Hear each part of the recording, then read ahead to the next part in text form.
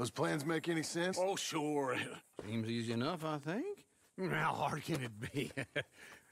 But I'll tell you what I think, just to be safe. I'll do the reading and planning, and you do the building. How did I know you'd try to weasel out of doing any work? Oh, now, that is plain unfair. It's inaccurate and not what's going to happen. I'm simply going to use what I've got, which is a brain. While you use what you've got, which is less of a brain. Let's get started. Well, first thing it says the foundation, which involves moving those heavy wooden joists. Definitely not a job for a man with terminal lumbago unless you want to dig a 6-foot deep hole for me when the workday's over. Don't tempt me. Oh, here comes Charles. Maybe he can lighten the mood a little. How'd you get on? I'll be back, but not for a while. Charles, dear boy, John needs help moving these joists. Now, come on. Get a move on. We gotta get started before the rains come. You're very annoying. He's right. We should get on with this.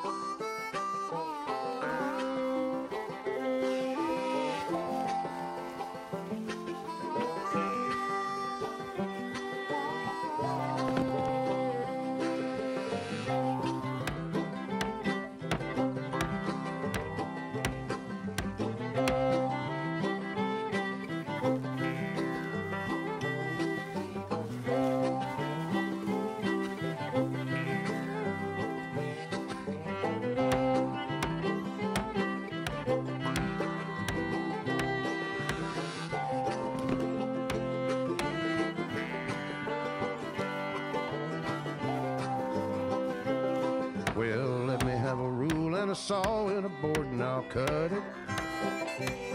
I'll climb up a ladder with a hammer and a nail and I'll nail it. Well, we worked so hard to build a little house together. In the snow or the rain or the ice cold wind, whenever. No matter what the weather, we're together.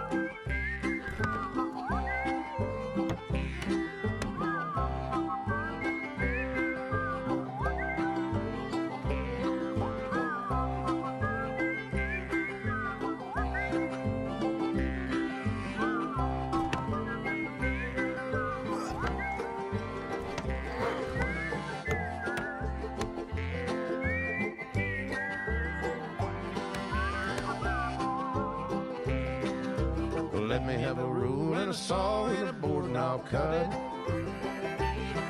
Climb up a ladder with a hammer and a nail and I'll nail it. Well, we worked so hard to build a little house together.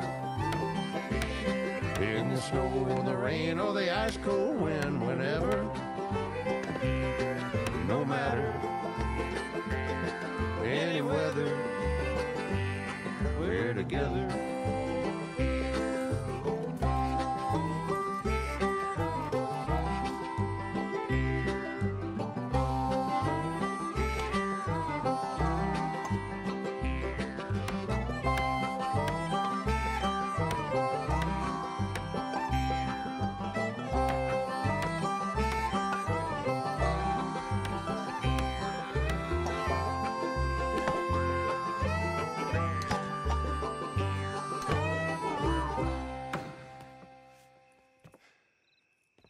And I think that's everything. John Marston, you have a home. So do you. Oh, I know. And you, Charles. As long as you'll stay with us. Thank you. Gentlemen, to this happy home. Well, at least till this fool gets his woman back.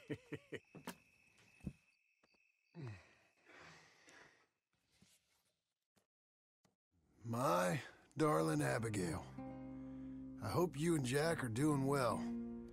I remain a fool, and I'm sure I shall die a fool. But I'm trying very hard to be something like the man you deserve.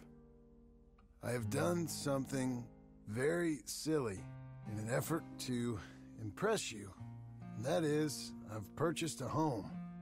The land you read about in the newspaper up at Beecher's Hope is now ours, and we are going to try our hand at ranching. Mr. Geddes kindly helped me buy the land. I met Uncle while I was coming out of the bank, and while I know your feelings about him, he has been enormously helpful in his own fashion.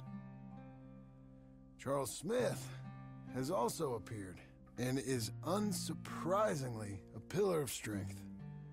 Together, we've built you a home. I hope soon to show it to you. I miss you and the boy more than I can express. Please, come back to me. Yours always, John.